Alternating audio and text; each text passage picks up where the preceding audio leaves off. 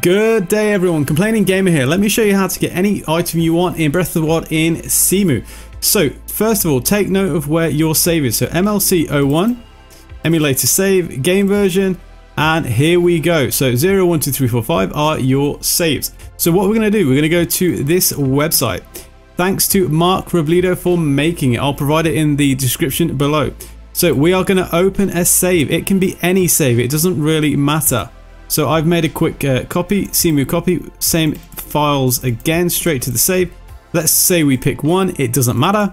We're going to pick the game underscore data.sav. So let's open this up. And what we have here is my inventory. So 871 rupees. Let's check in Cemu itself. 871 rupees, so exactly the same. Now, one of my subscribers wanted the Bigoron sword. Let me show you how to get it. We're going to trade out one of our swords here, but you don't have to do that. You click the little pencil and then go to the drop down and find what you're looking for. So we want the Bigoron sword. There it is. Okay, change item.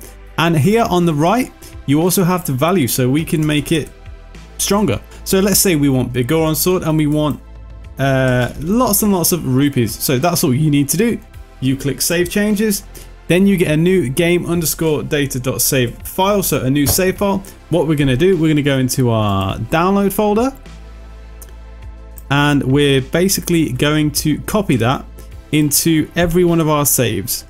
So why are we going to copy that? Just to save any issues, okay? So yep, copy and save in 0. Copy and save in 1. So why are we doing that?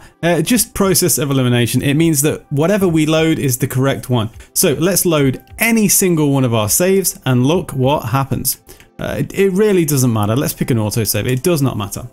Okay, so what we should see is lots and lots of rupees. Oh dear, there we go. And we will also have the Bigoron sword on our back because that's what we had selected. So there you go, nice and easy. Once again, in the website itself, you can change the values of everything you want. If you go to the very bottom and you click add item, you literally have, I think, every item in the game. It's pretty crazy. A little bit of a disclaimer from my point of view. Don't overdo it. Don't exploit the system. Don't ruin it for yourself. You know, if you're a tester or you like testing, this is perfect. Or if you're desperate for that one item. But if you completely exploit the system, you're going to ruin the experience for yourself. So let's take a quick look at the Bigoron sword. There you go. Let's charge it up. So simple as 1, 2, 3, my friends. Game, save, editing. There you go. So I'm the Complaining Gamer. If you enjoy the video, leave us a like, subscribe. I'm constantly making content, so I hope you have a good day. Catch you later.